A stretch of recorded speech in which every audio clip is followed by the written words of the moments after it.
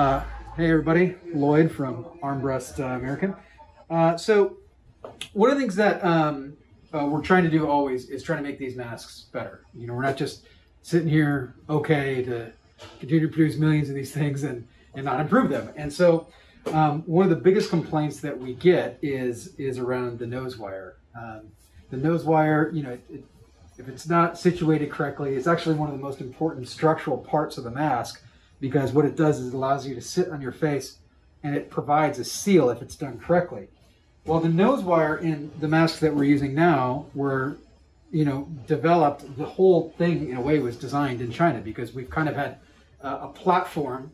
This mask, you can consider it a platform that was developed in China, and we're trying to improve it. So if I take this nose wire out here, you're going to see this is like really, it's a 3 millimeter extruded wire. So what they do is they take a galvanized wire and then they extrude some plastic. We don't do any plastic here. We actually get a bunch of our nose wire from Mexico. It's one of the parts that we don't plan on making here, just because I don't want to deal with metal, to be honest. So if you come in here, coming down here, so you're going to see that these this is a really the single extruded piece of metal. It's actually very flimsy, and so we've been working with somebody to make this a double thick, and basically putting 2 wires in there. And so you can see how, hopefully the camera can see it. If you can, actually, let's just put it right down here. You're going to see like it's a tiny bit thicker, but it's got 2 wires in here, and those extra wires are hopefully going to give that a lot more strength. Okay, so we've got, you know, a roll of the dual strength wire here, and you see it on a roll. You can really see how much stronger it is, and it's just a lot. Even when you're picking up 2 pieces of the different wire, like this is a lot more substantial. It's twice the weight. Actually, that's going to add to our shipping cost, I just realized. Oh well. All right. So to make this work, we've had to actually change the design of our machine. I used to be in software, and if you want to make a change in software, you just wake up one morning and say, hey, I want that button moved to the left. It's easy.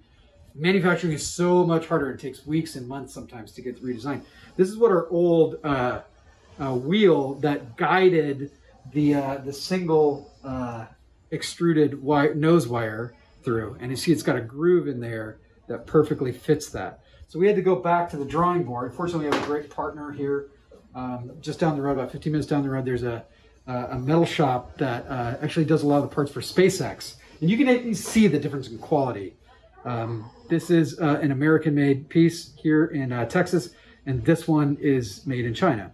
The metal is just a lot more pure. It's a lot more standard. And what we found is that we've been replacing parts and rebuilding and remanufacturing stuff. The parts are just so much better. So you can see this one now has 2 grooves on it, and that is going to fit the newly designed piece of nose wire. We also, the wheels and the way it's cut, it doesn't provide a full cover. So it's not what we'd call a full a nose wire coverage. So we're going to extend that as well. And if you look at like this one, this was the one that he just cut out of the mask.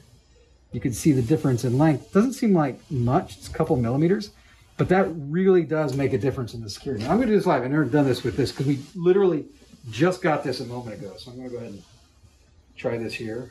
I'm just going to feed it into the mask like that. Hey, 6 feet, social distance. All right, I'm going to try it here. Oh my gosh, that's so much stronger. So that hopefully will give a stronger seal and a more, just a more robust mask altogether. So we're going to continue updating this and making it better. So I guess, Jake, it's time to put this on the machine. Let's do it.